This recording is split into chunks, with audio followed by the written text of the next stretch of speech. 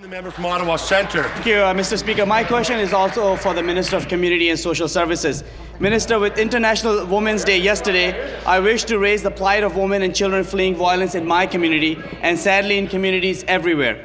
Many constituents of mine in Ottawa Centre have approached me with concerns for these individuals and families. Even though we are facing difficult economic times as a government, I feel very strongly that we need to provide support to those who need it, when they need it, as well as have the right to safety and security in our own community. Mr. Speaker, will the Minister share with my constituents what we have done in Ottawa Centre to help support women and their children who are victims of violence? Thank you, Speaker, and thank you for this question. I know that the member from Ottawa Centre is very engaged in that in reducing violence against women. I'm very proud to tell the member from Ottawa Centre that this government recently announced that we are providing more than $3 million to Interval House in Ottawa to construct a 25-bed women's shelter, providing jobs and building stronger community foundation. At the Interval House, these funds will support a new shelter to replace the existing facility.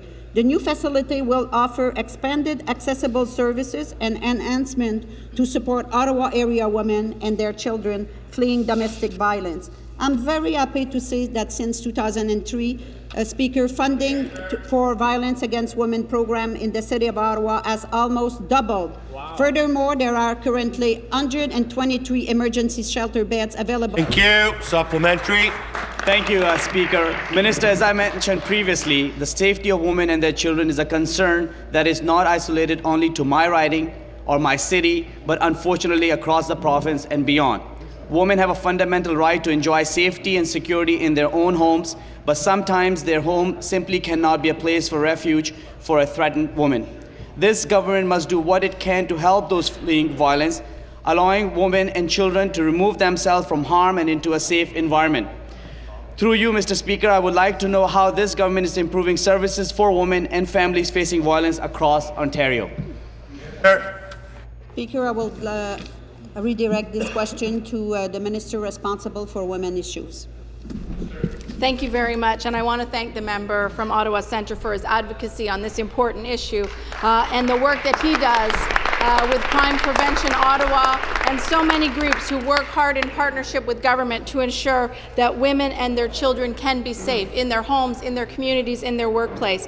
And Speaker, this has been an issue of utmost importance to our government. We have invested more than $208 million to protect women from violence and support victims of abuse, and that includes our $87 million domestic violence action plan. More than 15,000 frontline professionals and service providers have been trained to detect domestic violence and support victims. We've strengthened our response in the justice system. We've made improvements in our family law courtrooms. We've helped women gain economic independence, with more than 1,200 abused or at-risk women receiving job training. New question, the member from Simcoe Grey. Thank you, Mr.